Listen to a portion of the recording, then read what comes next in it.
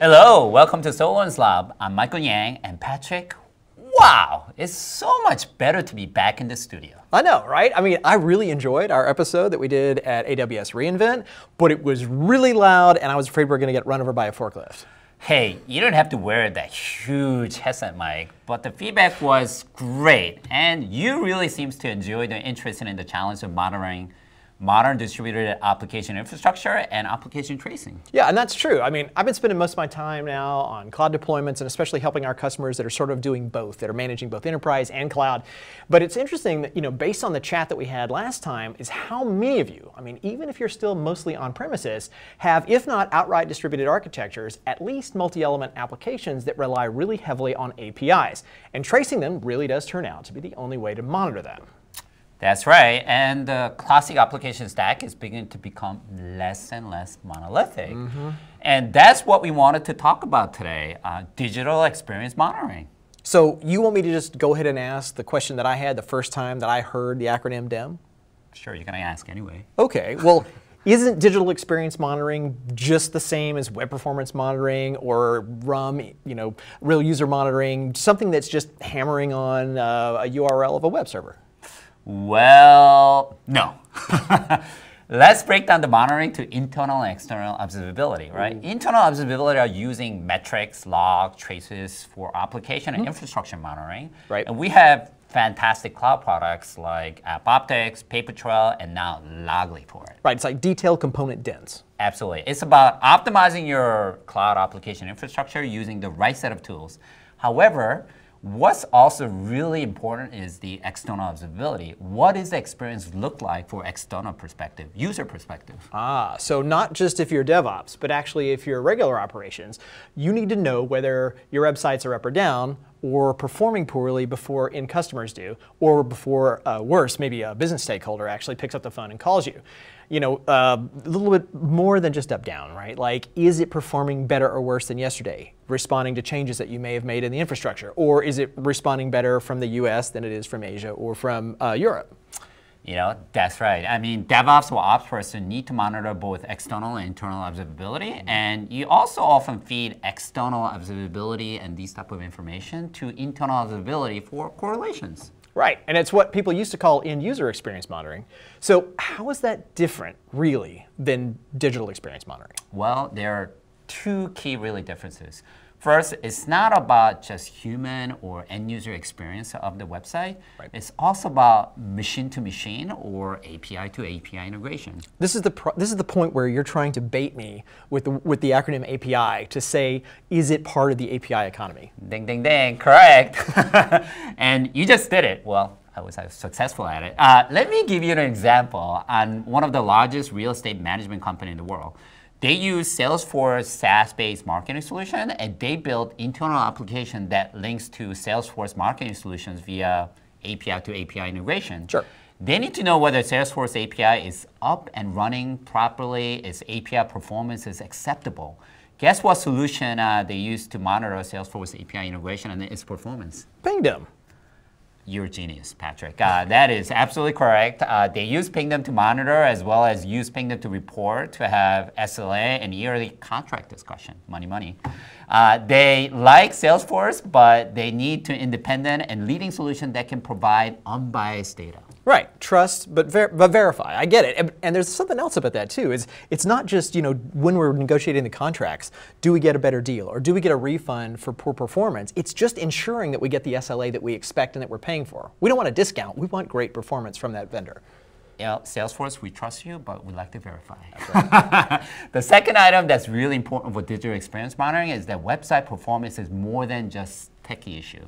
Business stakeholders like chief marketing officers really care about website performance insight. Yeah, they really do, and they care about it maybe in a slightly different way, because if you're an administrator and you're focused on delivering that service, you're really thinking about kind of feeds and speeds. And so the metrics that you're really thinking about, like website performance, capability, memory utilization, all of the elements of the infrastructure are a little bit different, right? So if you're talking about the business owners, that they're actually looking at things like conversion or engagement or all of that fluffy marketing stuff, right? Because it's tied to their bonus, right? Like, for example, our CMO, Darren, right? He's he cares if SolarWinds goes down, but that's not really likely. SolarWinds.com is pretty reliable, right? But what is more likely is a performance issue, and that has a direct impact on Darren's bottom line, which is customer acquisition.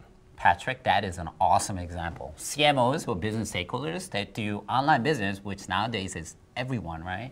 Really cares about website performance insight. There are a number of studies which directly correlates website performance to site visitors and customer acquisitions. Customers, personally, myself, you don't want to stick around that site that's too slow. I would rather go to some competitor site that will give me a fast performance. Right, and you'll see things like changes in maybe upsell numbers based on how long they spend dwelling on the site, or how many different additional items you might be able in a shopping cart to present in a short period of time while they're actually kind of in that mood to be loading up the cart. Excellent. So then the goal then is to correlate the metrics that business cares about, like site session and bounce rate, to the metrics that we typically keep an eye on, like responsiveness, page views, and page load time. That's correct. And we'll use Pingdom as an example to give you some recommendations on how to use your tools to combine everything into a single view. Awesome. So this is going to be Pingdom Visitor Insights combined with DIM metrics. So let's do it this way. Let's talk a little bit more about DIM, what it is and what it isn't, and how customers like you are actually asking for new features, and what your specific challenges around monitoring are, especially monitoring dependencies, not just performance at the browser. And then we're going to get into demo. As long as I get to demo on the touch screen, I'm good, Patrick. And hey, one other thing. We've had lots of questions about Loggly. What is it and how it's different from Papertrail? Okay, so for Loggly, do I get to do that one? Because I really want to compare them side by side, because I am a bit of a logging nerd. Logging nerd? You just called me a nerd. Nerd. So Patrick, let me show you.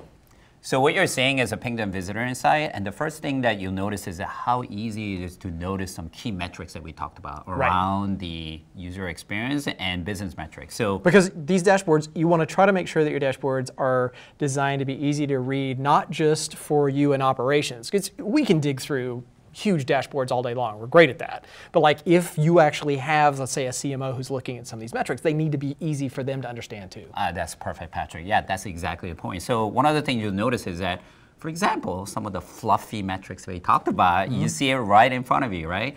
Active sessions. So on this particular website, which is DatHost, which is a game hosting website. It's all about DatHost. DatHost. It is, so you see that on this website you have number of active sessions. Right now is 100 active sessions.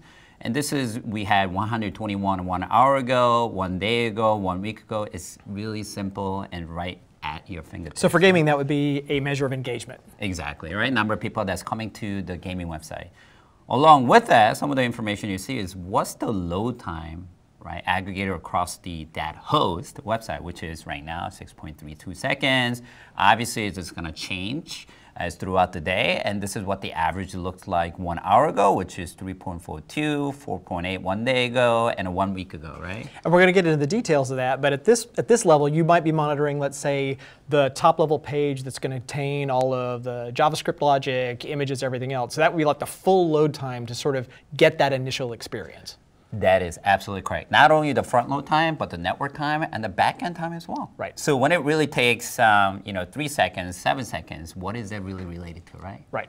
And some other metrics you see is that things like bounce rate. So obviously, if your website is really slow, people are going to come and say, well, you know what, this website is too slow. I'm going to bounce right out. I'm going to go to your competitor website, right? So you can start to correlate some of the load time, active sessions, page views, and AppDex score associated with some of the business metrics that are associated with website performance. Okay. And one other thing you'll notice is that, again, as a person, as a business, you may have multiple websites, right? So you can add DatHost, or you could add things like Pingdom.com or Pingdom Tools or different websites associated with it. Okay. So then these are, in this case, you're monitoring a bunch of lab servers. Exactly. Yeah. Well, live servers and, we're absolutely monitoring a live servers, right? Yep. So this kind of tells you, this from dashboard tells you, do I have a problem on website, right? And those problems, are they related? And how can I correlate those problems and performance metrics with some of the business metrics that we talked about and see it in an easy to consume manner? Right. So then that conversation is now you and the CMO, or maybe you and someone else who's a manager over part of the business. So then the next question you're going to ask is, okay, now I need to figure out what is causing, let's say, a performance issue. Then it kind of comes back to us in operations in detail. Patrick, that's perfect. So this tells you, first of all, do I have an issue on my website, right? And across multiple sites. The next thing you want to know is who within my audience is having that issue. Right. And the third is, what is my root cause behind that issue? Got it. So what we're about to see is, let's go to the next step, which is who within my website audiences or visitors are having this issue. So let me take an example. I'll just click through this that host website. And you see here is that, again, some of the key informations like active session, load time, app score, and bounce rate. And look at this, world map. And that looks like light speed time to me right there. Yeah, so you see here is that, our users in Sweden and Nordic countries in UK, they are green, but maybe the people in the US is not having a great experience for that host website.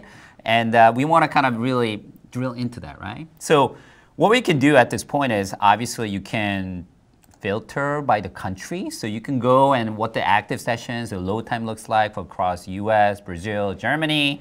You can also look at like the platform information, like what is the experience looks like on desktop, phone, and tablet. Obviously, if someone's coming and checking out that host website from a bus that you're on a 3G network, that's going to be really slow, right? Right. So we want to filter those out there as well, or be able to see some of those correlations associated with that, not just country, but where, what devices, and so on and so forth. Well, especially if you're trying to make decisions about investment in the primary interface for an application, right? So as we've sort of hit that point, according to a lot of surveys, where we're now 50-50, or maybe even leading now mobile over desktop. So you're deciding as a part of your application design, what you're promoting is whether people are having that mobile experience that application, or they're going from their regular desktop. So you're making decisions about investment based on responsiveness or sort of the experience that users are having by platform, right? Absolutely. It's not just, hey, this thing responds in so many seconds, so that's all I care Exactly. So that information, like where, like who's having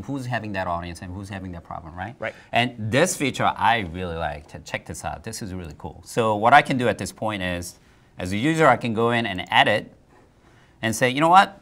If the page load time is anywhere between 0 to 3 seconds, we'll say green. But let's say my threshold is a little higher. So let's say if the page load time is 0 to 5 seconds, we'll say green, right? So what you got to see here is that once I save this, the graphics around this is going to change. So what you will see here is that, for example, we had a US region that was yellow because we made a threshold a little higher, where we say the definition of green is anywhere from 0 to 5 seconds. Now you see certain regions becoming green again. And you're making that as an informed decision based on satisfaction for users as indicated by other metrics. Like in the case of engagement, for example, you can say, it is performing a little more slowly because just latency across the undersea cables, right? But if your other business metrics are telling you that you're getting great engagement, you can make that decision and say, you know what, that's green, that's okay, that's acceptable status. Yeah, maybe your hosting vendor or your data center is in the US. So obviously people coming into the US would be a little faster than the people that's coming from Europe, or vice versa, right? And what you can see here is that throughout seeing those information, you can do it through a top country by session, top platform. So for those users that's coming in, are they mostly coming through the desktop, phone, and tablet? Obviously here, we're in mobile world, so you're seeing a lot more phone and tablets coming to that host website. And you guys see like different sessions, the active sessions that we have, and what is that, where are the users are coming from. So obviously, with the desktop, you'll tend to have a longer sessions associated with that. So you'll see informations like desktop has higher engagement at this point, right? Different browsers, I don't know if anybody uses browsers outside Chrome, but obviously in this data, people do. Oh, look, there's Edge. Like Opera. When was the last time you saw Opera browser, huh? And you see, obviously Chrome, Firefox, and AppDex, and you see different like load time distribution by page views. And this feature I really like. So when you start to look at like page load time for that host or Pingdom.com or your website, you see that those load times are aggregated across all your pages on your website, right? Right. But what this shows you is that you can kind of break those down by like each individual pages, right? And what this provides is obviously your homepage, thathost.com, that shows the most page views, obviously has the certain average load time associated with that. And what we do is we combine this number and you say, hey, total load time for this default homepage is 1 day, 2 hours, 45 minutes. So you aggregate, you add the page view numbers and average load time associated with that. So that's total number of views. If it was one person, how long they would be sitting to load all of those views. Exactly. Okay. Exactly, right? So total page views. So what you want to do here is that you want to optimize your particular websites and page, right, associated with your website, but obviously you want to focus your effort, for example, on your homepage, which doesn't surprise you. This is where the most users are coming. And if the average load time is really high, you want to optimize that, even if it's faster compared to your other pages, but this is a page you want to really optimize because this is where a lot of your users are coming in. Right, or many of our viewers actually probably have multiple platforms or technologies that are actually composite components of the overall website, right? So you're trying to break out sort of the fields about a domain because you think primary top level domain blah blah blah blah and then the name, but really there's, like in the case of SolarWinds, there's SolarWinds Cloud, there's Portal, there's like in the product pages, all the rest of it, support pages, and so that this is to untangle that sort of nebulous, how do people feel? Like if someone says, how do people feel about our website? Well, this is to say, I can tell you based on the subcomponents of that website, what the metrics are telling us are actually great performing areas of our website or ones where we need to invest, as opposed to the way it normally works, which is, people say the website's slow. Well, that's almost like, the network's down. Yeah. No, where? Where? I can't do anything. What do I need to focus on optimizing, right? And another great example is you can add and you can group pages as an example and aggregate those information here. So I'll give you an example. Like let's say, I'm sure many of you guys are running or managing e-commerce site. So as an e-commerce site, maybe you want to group all the product pages together, right? And look at the number of page views that's coming into like all the product pages as well as average load time associated with that. Okay. So you can slice and dice very easily any way, which way you want to do it, right?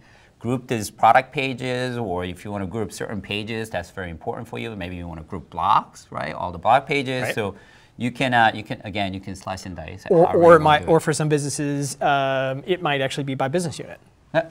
That's a great example, right? So then you'd recommend doing custom dashboards sort of by group for those users so that you could actually have different executives in different areas of the business with their own dashboard? Yeah, exactly. The different ways that you can kind of prioritize it, and there are different subcomponents of your website that different personas wants to focus on. You could provide those customization for you for Pingdom. Okay. Then obviously scrolling further down, you have the load time again. Load time associated with different countries and different platforms. Very easy to use metrics and visualization that you can use as well. And obviously you have different page views and the active sessions. Again, the thing that I wanted to highlight here is different ways to slice and dice information. And one other thing, we've done a lot of user engagement and customer interviews to come up with this great digital experience monitoring. One of the features that I like a lot is the fact that, see that green line here in terms of page views associated with that?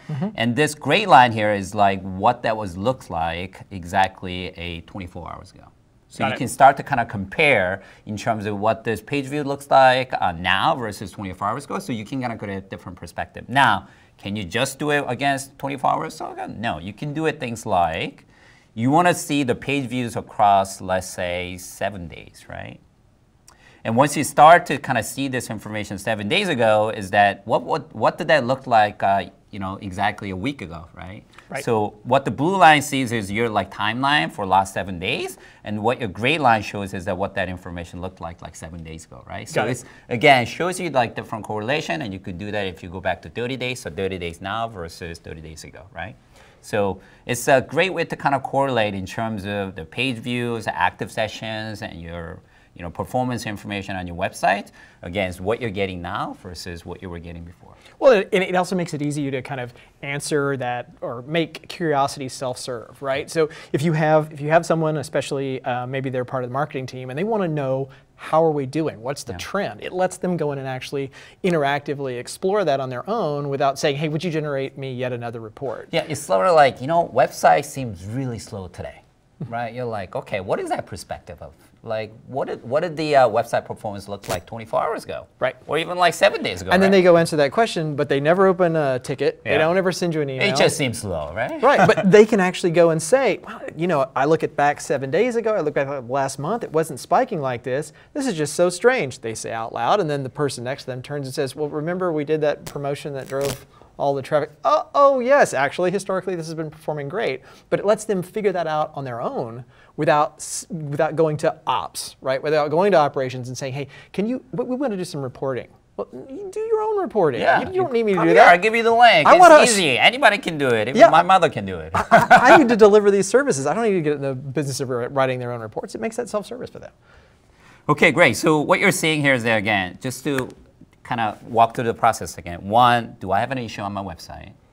Who's having this issue? This is exactly what we're seeing. And what's the root cause? So let's look at the root cause. So what I do here is I go to the top, I click on the performance tab, and this basically tells you the basic root cause. So when people say, well, the load time is, page load time on average is 2.11 seconds on my website, right? Okay. The thing that's important is that what component of the page load time is related to the front end or the back end? Sure. Right? The front end meaning, if someone's looking at the website from a bus on a 3G mobile devices, yeah, it's gonna be slow versus someone that's on Google's gigabit network, right? And using desktop, right? Right. So this shows you, it's a page load time is 2.09 seconds, but the back end component of it, which is the first time to first byte, that's the server and application, the back end is presented that information to the front end. It only took 0.39 seconds.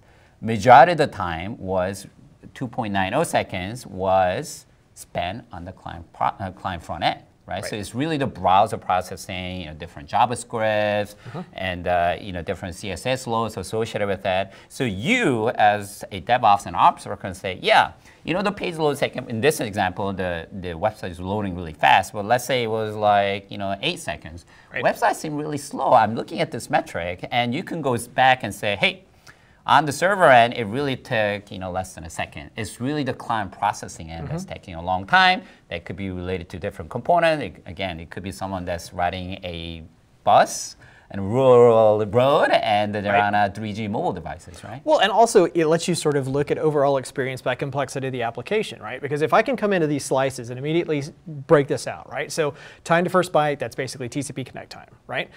Think time, that's how much time I'm actually doing processing on the back end. Load time, how long does it take to get it? But client processing time, if I have super heavy client-side JavaScript, I've got a really rich interface, and it takes a long time for that mobile device to process it. If the experience, if their association or their assessment is this thing is slow, well, that might tell me I would rather trade more back-end processing to simplify the data that's actually being sent out, or I need to slim down my application or consider maybe a different framework, because that is a tax that's being placed on the user experience that's really not anybody's fault. It's just the devices that are distributed in the field, for whatever reason, are spending a lot of time thinking about what I'm sending them. Exactly. And this is why the end user or digital experience monitoring is really component, like starting to break that down and say, okay, users facing really slow website, and people are saying that our website is slow, right? You can break that down, like who within my audience is having that issue. Right. And if you know that people are definitely having that issue, is that what is it related to? Is it the client-side front end? Is it back end? Or is it the network, right? So it gives you a quick information associated with that. It's experience, not time. It's just an experience, right? And not only that, you can go this further down. So you can go and say, hey, let me break this down further. And it's like, is it, again, the front end side, or is it the network side, or is it the back end side, right? Nowadays, with discussions around net neutrality, maybe people start to throttle things down on the network end. So maybe that's brand new. That's never been going on. So maybe this is related to the network, right? But obviously, a lot of the time, for this particular example, is most of the processing time in terms of the page load time associated with that is the client front end. And we can break this down by rendering time, DOM, and you can get a different breakdowns, right? Even on the back end, what's the back end related to send or receive request? Right. And you can even break that in as well. So it gives you information from high level, right, to the page load time into the detailed breakdown of the root cause behind your website. All right, so this is, I don't want to say this is RUM plus, but there are elements of RUM here in terms of being able to actually have metrics that go all the way out to the browser and back. But it also includes the business metrics. Now, I think for a lot of us, when we have been able to get those metrics, what we have to do is customize applications or do code injection or something else. So how is this different? I mean, what do I have to do to my applications to get them instrumented like this? You know, that's a great question. I mean, again, going back to what you said, like, this is Visitor Insight or Digital Experience Monitoring is all about providing that real user experience monitoring. But what's really unique and different about it is the fact that we can add the business metrics associated with that, like things like bounce rate, things like session. So if I'm having a problem with my website and trying to correlate whether or not that performance, website performance has real direct impact on the business side, we can actually show that, right? And the thing is that we can provide that information in really simple, intuitive UI. Like I said, anybody can come in, even the business stakeholder can then see that. Now, how do we make this really happen in terms of the installation process?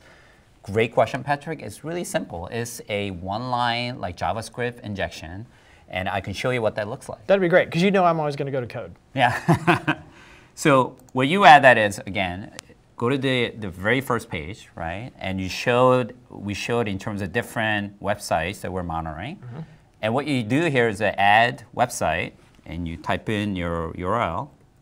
So let's say maybe we want to monitor appoptics.com. There you go. Monitor the monitor. Yeah, monitor the monitor, right? And what you do is here, all you need to do is inject this JavaScript injection, right? Send the code, instruct to my login email, and that's all you have to do. Okay. What I really like is being able to, if I want to cut and paste this, this is great.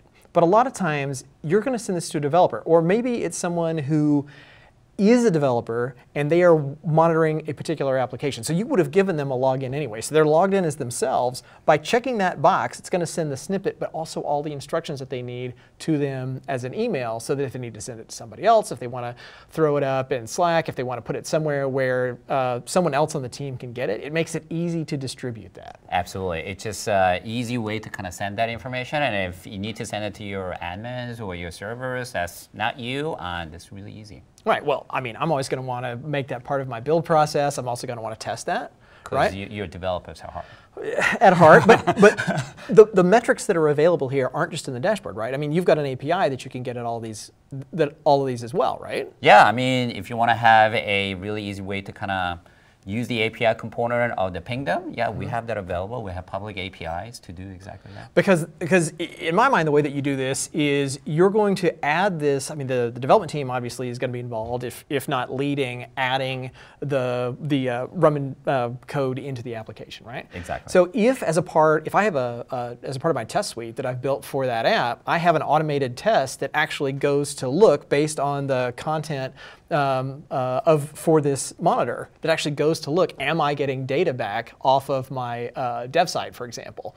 Or you're doing blue-green deployment or limited functionality where some user groups are getting it and some of it wouldn't. You'd be able to programmatically test to see that you were getting metrics back as you would expect for those users as well. So not just am I getting metrics, but as the developer who's responsible for injecting this code to make sure that I've got that rich metrics data, I'm getting the business level metrics that they're always going to be in there every time I deploy. And so then if I'm the ops person, I don't have people run down the hall and say, hey, I need you to go in and modify source. No. You gave me the deployment package. I don't want to modify that. That's up to you. You check in the change and then automatically see it be deployed. No, exactly. And this is what's great about Pingdom Visitor Insight is the fact that with that one-line JavaScript injection, right, you can send it to anybody or you can do it yourself. And immediately thereafter that, you could start to see some of the key performance insights that you were looking for that you can start to share with someone like CMOs, right? And say, hey, is our website, does it seem slow? Is it anybody within a particular region or country or counties that's having a problem? And how do I correlate those business metrics like active sessions or bounce rate with the performance insights like page load time, right? And slice and dice that information across different pages and different categories within your website, right? Okay, well, you know me. I mean, this is great, and I love the idea of being able to put up dashboards for the CMO, and then I'm going to be able to use them to actually make a difference. But I like to actually experiment first to decide whether or not it's helpful and sort of how it works. So for our audience, you guys are telling us increasingly that this is a pretty big challenge, right? You might be an all-in web application shop that spends most of your time in operations deploying and delivering web applications, or maybe just a little bit of what you do. But I want them to have a chance to experiment with this more than just a couple of weeks. So how can they try this out and see if it's helpful, and also learn about how digital experience monitoring works? Yeah, actually it's simple. So we created a special URL for the audiences. And what you can do is go to www.pingdom.com/SolarWinds Lab. That's right. So pingdom.com, there is actually a SolarWinds Lab URL at the end of that. So go by there. It'll have all the details on how to do it. But the cool thing is they're actually going to get 90 days. 90 days. To experiment with it. And we're doing that especially for this episode because we really want to know how this works for you. Because you're telling us, certainly at reInvent and the chat that we had on the last episode that we did, that this is increasingly a problem, even if you think that you're otherwise entirely on-prem. This is actually a challenge that the most kind of classic enterprise customers are beginning to have. So I would love to get your feedback on this and to talk a little bit more about the challenges that you're having to kind of continue that dialogue. Yeah, and I just wanted to highlight that it's not a subset or a limited functionality. It's a full functionality for 90 days. And at the end of the day, we want you to be successful and try it. Awesome. And try what we talked about. So that is digital experience monitoring. Well, you know what I'm going to want to talk about next, right? Logging. Exactly.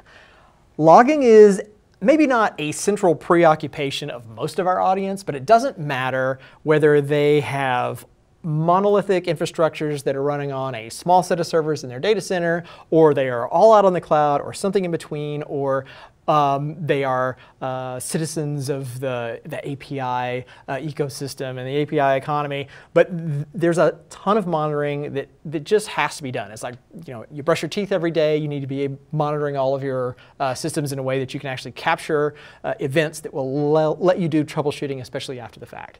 It is increasingly complicated, and I think it's a question that you guys have been asking a lot, which is why would we have two different logging products that are part of our cloud portfolio? How does, is that just for cloud? Does it work on premises? What's the point? And so I wanted to take a chance and take a little bit of time and kind of walk through that, right? So what is the difference between Papertrail and Loggly, and how does that fit in with the other challenges of grabbing events in a distributed fashion? That's a great question, Patrick. And I will go a step further. So let's take another step back, right? So when we say logging solution, SolarWinds has a fantastic logging solution that's based on-prem. So this is where I would start. So if you have a log solution that you want to store those logs on-premise, we have a fantastic set of products that does that. Now, if you want to have a logging solution that's SaaS-based, where it's okay for you to aggregate those logs and send those logs and be it in a simple, easy-to manner in a SaaS environment, then we have solutions for that as well. So for those solutions, we have Papertrail and Loggly. Now, what's the difference between Loggly and Papertrail? Papertrail is a SaaS-based log aggregation solution, meaning if you have a multiple places where you're generating logs, whether it's servers or applications, multiple places, if you want to see it in a single place, get it up and running in minutes, right, and be able to do a live telling or troubleshooting use cases, right? A lot of times, how do people use logs? People use logs if there is something goes wrong, right? And if there is a troubleshooting use cases, you don't want to log into like 3, 4, 8 different places to look at logs, right? You want to see all those logs in a single place where it's easy to look at some of those logs associated with different troubleshooting use cases you want to do.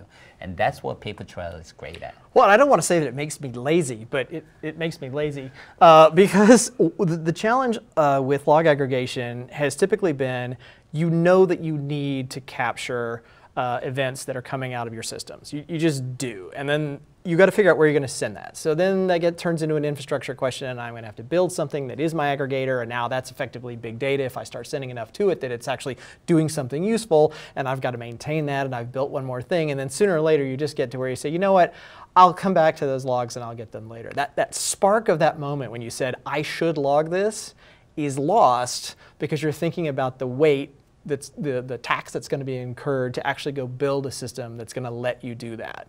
And so what I've come to discover is that SaaS-based logging lets me have that moment where I have the spark and I say, I need to log this, especially if it's like a Docker container or something else that's going to be horizontally scaled, or it's going to come up and down based on an orchestrator, and I'm not going to have time to dig into that thing in flight and figure out where to apply logging. I go ahead and set my configuration for that to send that off to Papertrail, and then it just magically appears. And then I can go back to it and I can search. And I can basically tail through that big aggregated log. I can search for individual systems or sorts of events and figure it out later. But it means that I start capturing that data immediately when I was not only in the mood, but really had the opportunity to invest that little bit of time. Had to do it, yeah. Mm-hmm. Sort of takes all the pain away. Exactly, exactly. And where Loggly comes into place is, you need something more than just live telling for troubleshooting use case. You have something was wrong, right? Single place log, and you need something more, meaning you need to look at those logs and do some analytics associated with that. Let me look at the logs over a 6-month or year period, and let me look at Apache or Nginx logs and different error codes associated with that. So you're talking about actually extracting data from the log data themselves, not just sort of log frequency, but actually like the JSON that's part of a metric that's coming back as a part of a logged event, actually being able to chart on that. Absolutely. I mean, I'm glad that you brought up JSON, right? So look at it. Like, people are looking at logs a lot of times nowadays is, traditionally has been syslogs, right? It's a simple way to look at logs, but a lot of people are moving towards more the structured logs, right? Like using the JSON format to do, using that format to do a much easier filtering, slicing, and dicing data. Of course, in order to start doing that, you need to be able to do a parsing the logs as they come in. Right. And once you parse that through that, you can see it a nice graphical view in terms of different logs and start doing analytics associated with that. And this is what Loggly is really fantastic at. Okay, so let's do this real quick. I want to just briefly show Papertrail, and then let's go to Loggly and kind of compare the difference between that sort of live tail aggregation, put it all in one place, and then taking that next step up to be able to generate metrics and dashboards off of the data that's contained in those logs.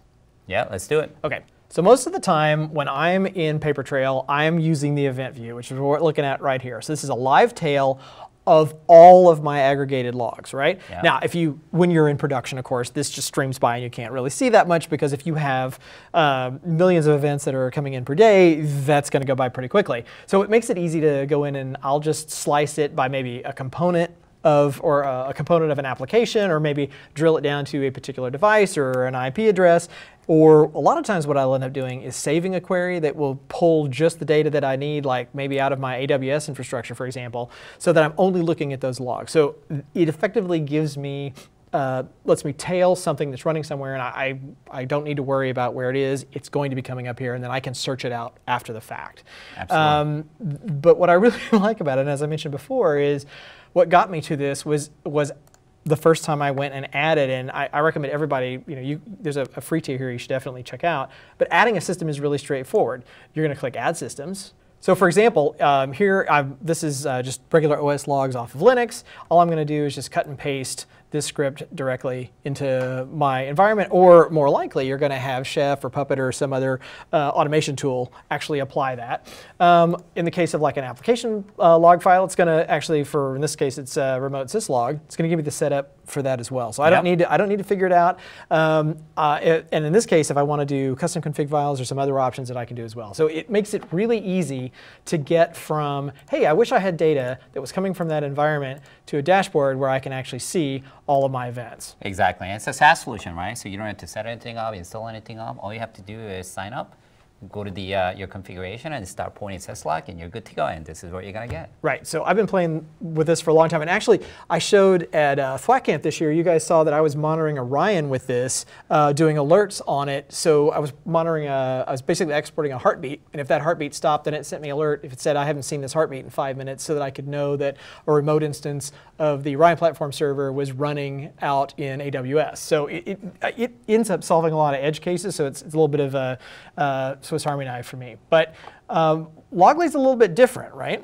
Yeah, I mean, let's take a look at Loggly, right? And Loggly is all about, PaperTrail was about looking at the syslog and live telling and seeing all the logs immediately, right? So syslog is a bit different. So let's say you're sending a log type of Nginx. And the great thing about Loggly is you can detect that you're actually sending this Nginx log type, and it starts to parse those information. So like as the logs get ingested, we do auto parsing on it, and what you can do is you can start filtering information automatically for you, and you can start to get like these dashboards out of the box. So things like, if you're sending an Nginx log type, we detect it and we'll provide and build this out-of-the-box dashboard for you. So you may be looking at Nginx by maybe different, request types, right? Method. Is it GET or POST or head type of log from Nginx? Or is it by Nginx statuses? Is it 200, 301, 302, 404? The great thing about it is you don't need to do anything, right? It's smart enough to know you're sending an Nginx log types. We're providing a dashboard information for you. And if you don't look at this information, like I said,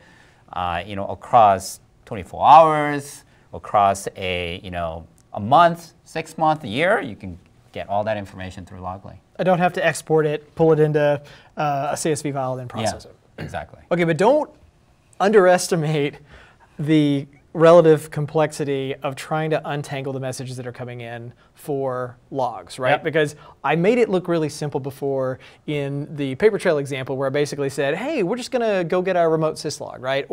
Or maybe if I'm using systemd and syscontrol and I'm using journal control to get my logs, I'll just go ahead and apply the exporter for that. But trying to figure out what's coming out of a aggregated log is a trick, because I don't want to have to go tell every single one of these feeds, or in the dashboard that we saw a minute ago, that that's actually Nginx, right? Yep. So when you look at some of these dashboards, and I'll pick one here that's a little bit different. Okay, so like this one is actually looking at a lot of things, right? So we're looking at things like backend errors that are coming off of systems, like whether it's clock drift or bad timestamps, or we're looking at anomaly detection. Huge help in going through and finding literally those needles in the haystack of log and fire hose. Right, traffic volume, or I want to break out my production errors that are running in AWS. Like I've actually built a dashboard that represents a large portion of my operation, or something that I actually care about. So the question then is, well, how did I tell it what these data elements were? And so to your point, what Loggly is doing here that's a little bit different than what papertrail is doing is it actually is aware, right? So when you look at the integrations that I can add, they are much more diverse, right? So not only multiple services that are maybe part of AWS, but also stacks and components, like whether it's Docker or it's whole stacks or it's languages. Or JSON, right? Structured logs. Right? Or it's JSON. It makes it really easy for me to add those.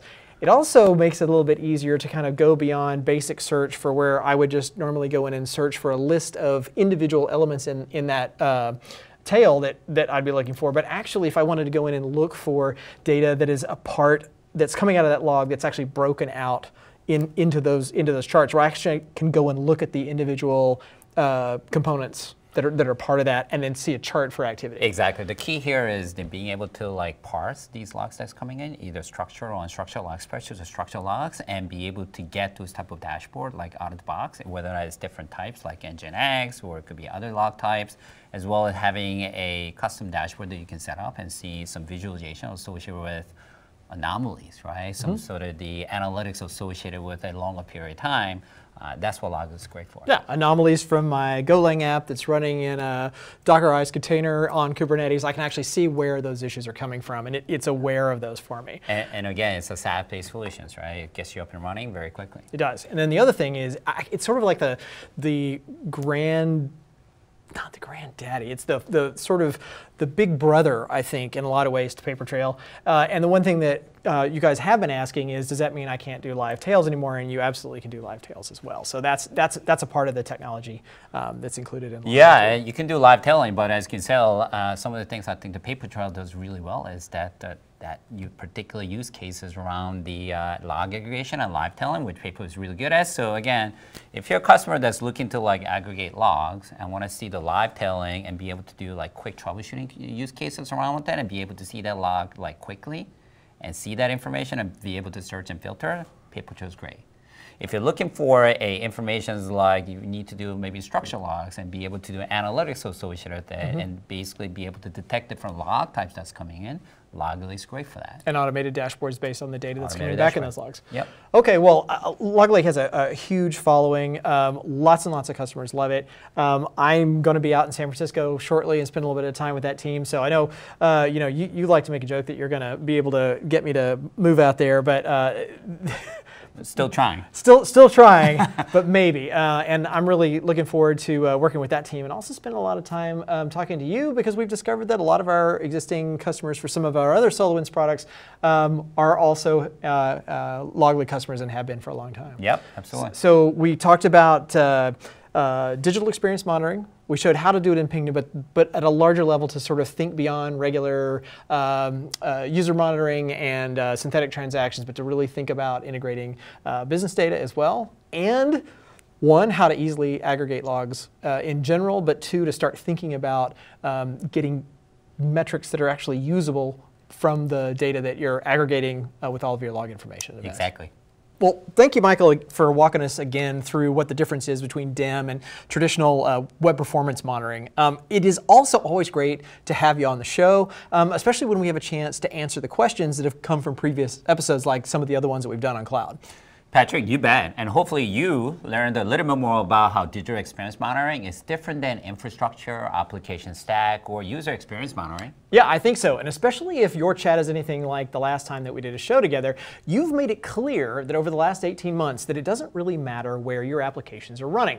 They might be in the cloud or just on premises with a lot of hybrid or maybe multiple clouds or a lot of connected services and APIs. But simply watching URL response time really just isn't enough anymore.